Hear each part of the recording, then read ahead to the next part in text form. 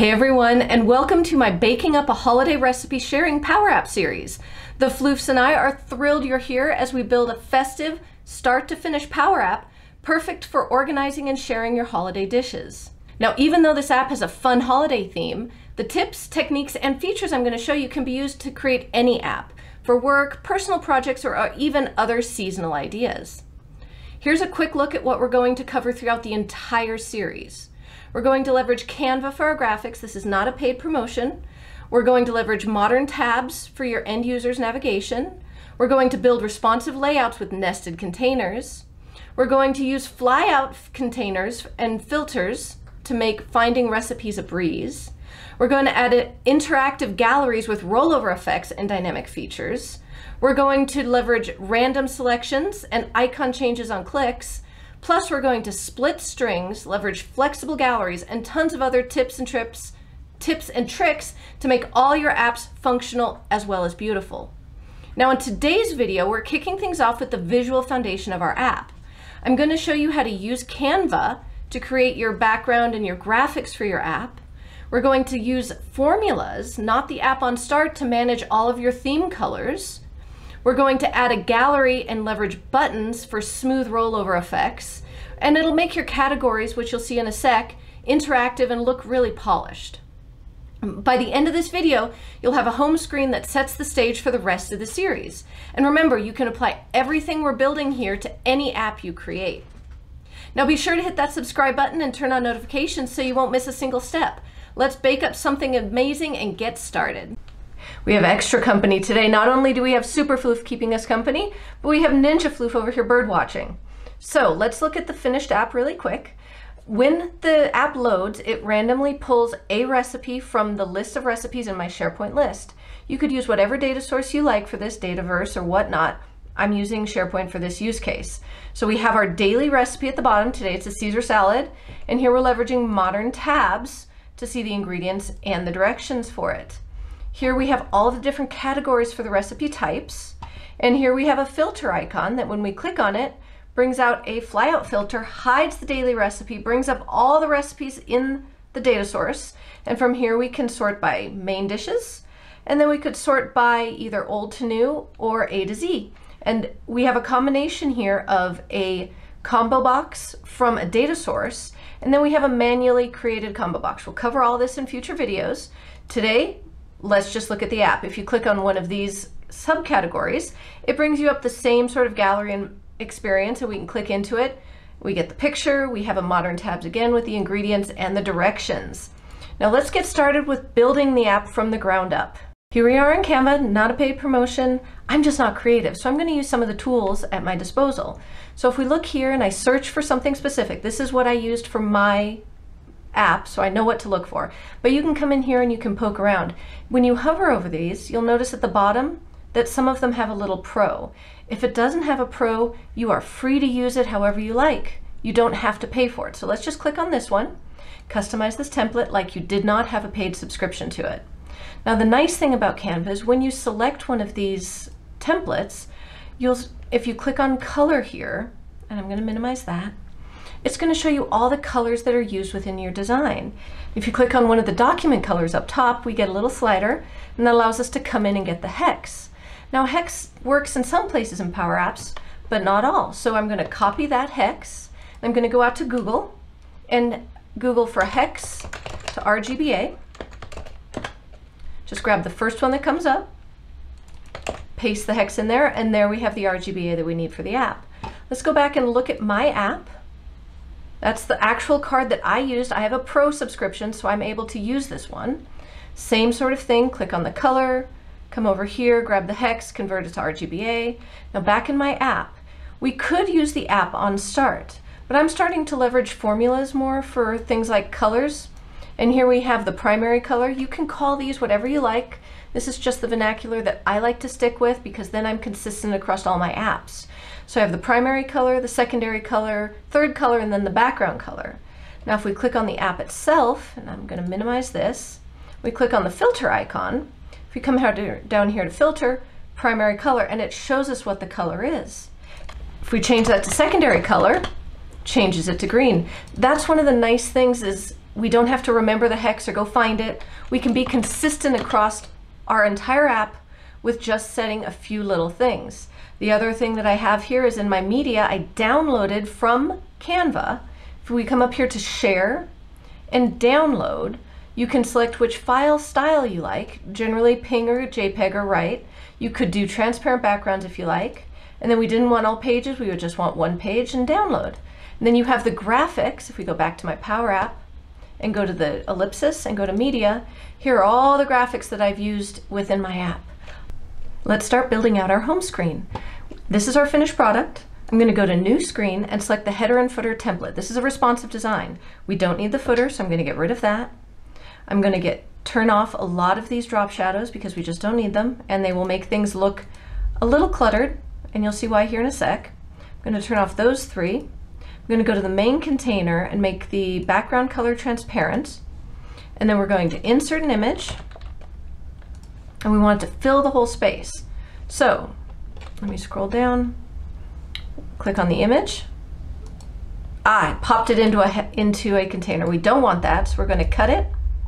And I'm going to go back to the main screen and paste it. There we go. So now we want it in a 0 position X, a 0 position Y. We want it to fill the screen. So parent.width and parent.height. And what is the image? We want to name it first, IMG. You always want to make sure you rename things so your coworkers don't hate you. Image BG. And what's the image going to be? It's going to be the app background. And IntelliSense is helping me. Now you see here we still have a couple containers that have the drop shadow, so we need to get rid of that, but we need to send the image all the way to the back. So reorder, send to back. Now we can see here that these two containers need to be set up properly. So if we look at our main screen here, we have a header with some text, so I'm going to copy that, and it's just text. So if I come in here and we want to make the color, the background transparent, and actually, there we go. And now I'm just going to paste that in there. Now it's the dancing script. And if we scroll down, what's the color? The color is our primary color. We're getting there. Back to our main screen. We have the bottom container. We have another container here, which is a horizontal container with these two categories. So I'm just going to copy those, or these two. It's a label and an icon. So let's go create that in our new screen.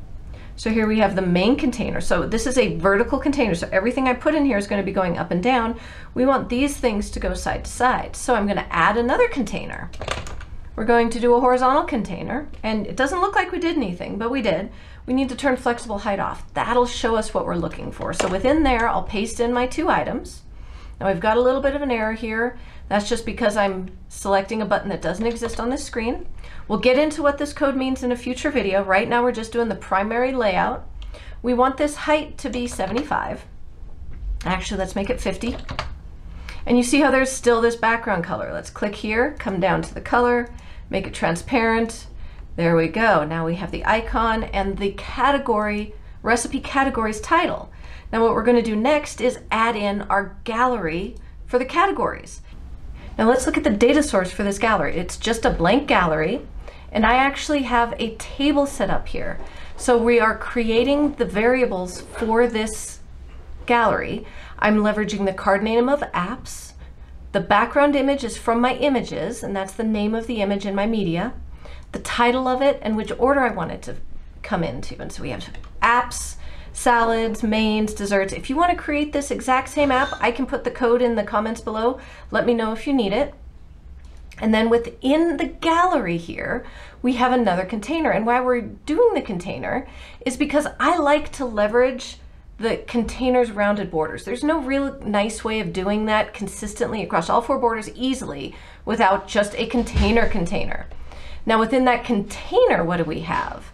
I have a title. I have a button on top of the title to give us this really nice rollover effect. So the end user, when they move their mouse over, they get the finger to indicate that that's something to click, and we get the rollover effect. And then we have the image background from our table that we created for the gallery. So let's go to our other screen and create this. I'm going to copy all of this and go back to our other screen here.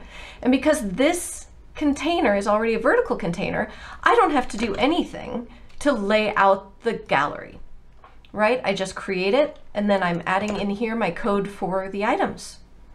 Now, I don't want it to be a flexible height. If we look back here at the gallery, we have the flexible height off and we have a height of 50. So I'm going to go back here. I'm going to turn flexible height off. We'll set the height to 150. And now within the gallery, we'll go in and add a container. Now this is just a regular flexible container. It doesn't go vertical or horizontal. It does whatever you want. And we're going to have it fill the space it's given within the gallery. So I'm going to set the X to 0, the Y to 0, and the width, instead of being parent.width, it's going to be parent, and I like to just hit tab there and then change it to template width. And we want it to be a height of parent.template height. So there's another way of doing it for you. Now the other thing that we need to do on this gallery is we don't want it going up and down this way. The wrap count is 1, which means you only have 1 gallery item in the entire space given. We want it to be a wrap count of 4. And now we are starting to get our containers. We want to give it a little bit more padding, so let's give it 20. Right now within the container, we want to add in the label, the button, and the image. So I'm going to come back and capture those, copy those, bring them back here, click the plus, and hit paste. So let's look at what we have going on. With the label, right, it is Lato black. We have an X value to center it. So we have parent.width minus self.width divided by 2. We don't have to use template width because the label is within a container, not the gallery. And then the height is just 40, which gives us a good consistent look across everything. Now what's the text? The text is this item.title, because in our table, that's the title. Now if we look at the button, that's to give us that rollover effect and the little bit of gradient, right? We have the button set to, if we go to advanced, we're doing some stuff on this on the select, but here I'm going to type in fill. And what do we have doing on the fill, right? On the fill, I'm doing a bit of a gradient. So we're using an RGB with a 0.45. You can make this whatever you like. If I were to make this 0.75, you see how it gets lighter and lighter, but that makes the picture a little harder to see. Use whatever you like. The hover fill is the color fade, which means it's going to fade whatever you put in there, and I'm using self.fill. And then for the pressed, we have self-fill again. Now behind that, we have an image. And what is the image? It's going to be this item.background image from our table. It has an X and Y of 0, and then the width is parent.width, and the height is parent.height. There we're starting to get the bones of our app. This is the end of episode 1. Remember, if you become a Power Master member on my YouTube channel, you can download all the source files for this.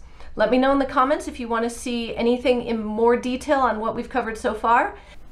If you found this tutorial helpful, please give it a thumbs up and leave a comment below. Let us know your thoughts, questions, and any topics you'd like us to cover in future videos. Sharing is caring, so don't forget to share this tutorial with your fellow Power Apps enthusiasts. Until next time, keep learning, keep exploring, and keep rocking Power Apps like a true pro. See you in the next video.